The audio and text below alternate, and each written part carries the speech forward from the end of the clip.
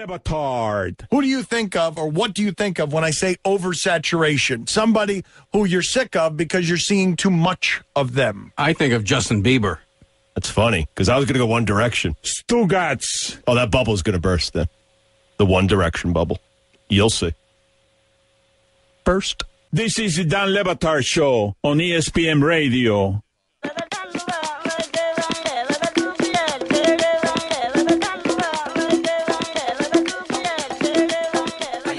ESPN Radio is presented by Progressive Insurance. Thanks to Orestes Destrade and Giancarlo Stanton, for joining us earlier. Andy Murray going to join us in a half hour on the Shell Pennzoil Performance Line. A texter writes in of Cody, it's near the break and you want him to talk as the break cuts him off, yet he continues to do it.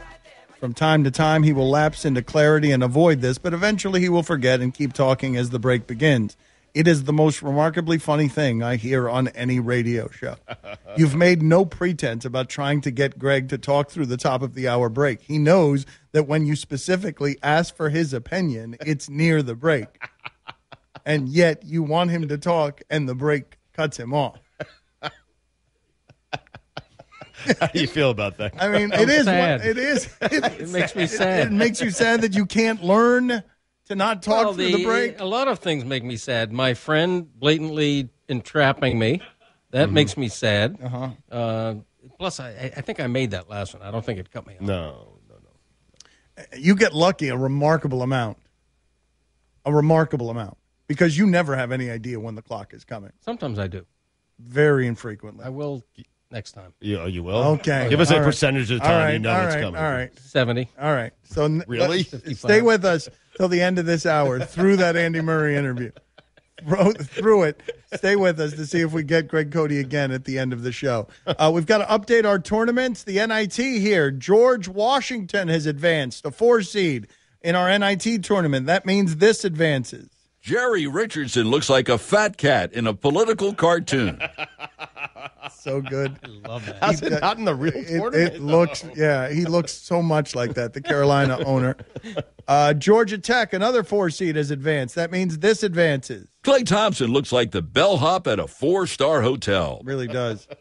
And San Diego State has advanced. San Diego State is a 2 seed, so that means in the NIT, this advances. Andy Dalton looks like he still wears his high school letterman's jacket to the local diner to grab a malt with his gal.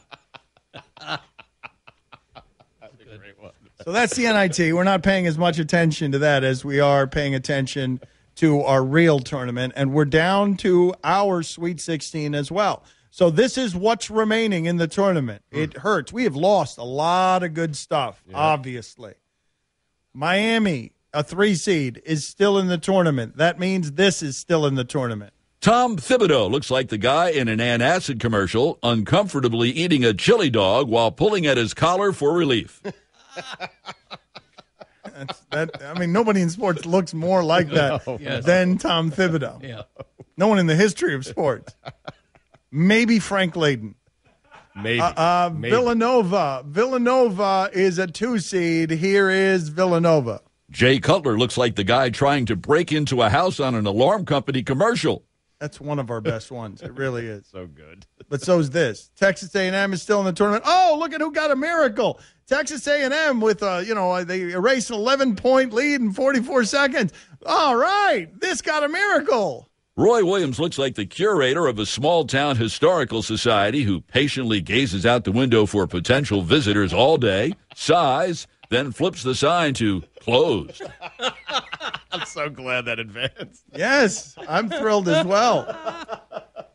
Oklahoma, Buddy Hield and them boys. You know what Buddy's real name is? It's not Buddy. What is it? Buddy is worse. It's Chavaton.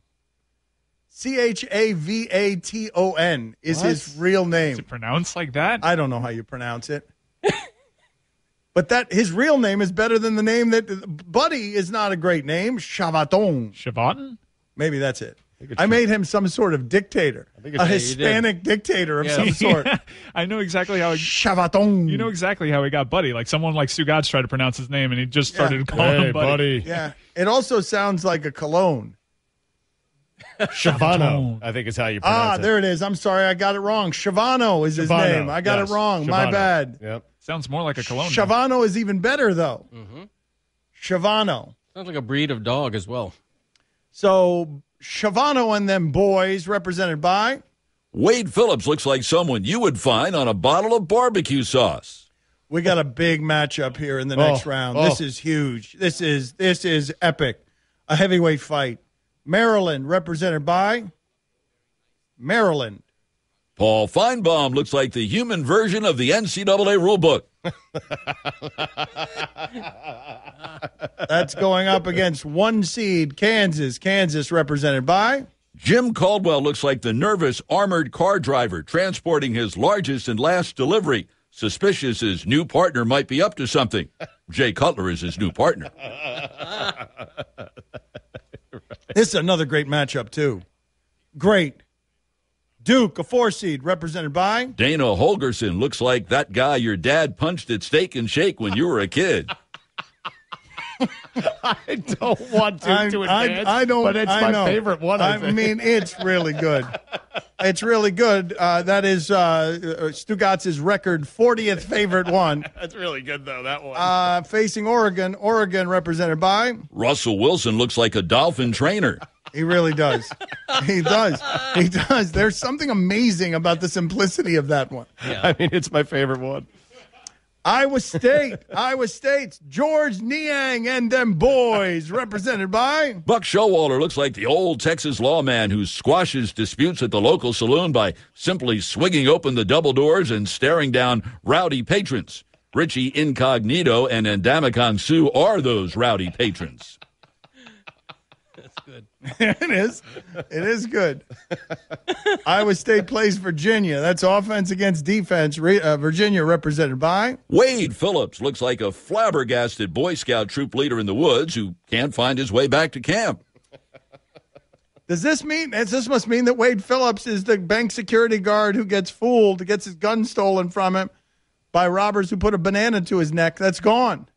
Oh, that hurts. Yeah. We're also feuding with Wade Phillips. He sent out on Twitter that he's feuding with the Dan Lebatard show. He wrote, the Dan Lebatard show is better than I originally thought it was, but that's not saying much given what I originally thought it was. I saw that. Yes, good. Yes, good line by old Wade. Excellent. By old son of bum. Don't worry, Wade. I feel like you're going to win this whole thing. Wisconsin is represented by Brett Bielema looks like the guy who says, diet starts tomorrow, as he takes a giant bite of a pulled pork sandwich. Pulled pork sandwich. Excellent, funny phrase. Yeah.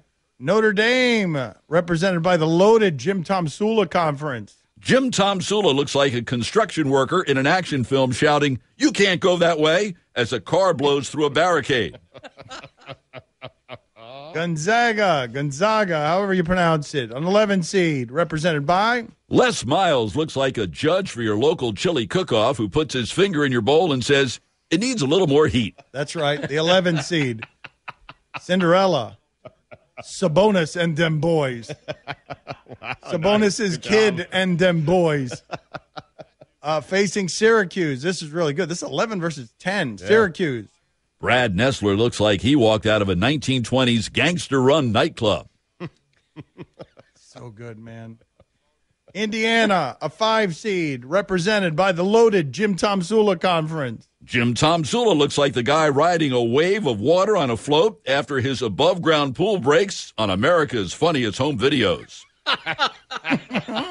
Cody loved that one. He loves that. Cody loved that one. Wow, Cody delighted by that one. That's facing North Carolina, also from the loaded Jim Tomsula Conference. Jim Tomsula sounds like a monster a Creole grandma comes up with to keep kids quiet. Keep quiet, or that Jim Tomsula is coming out of the swamp.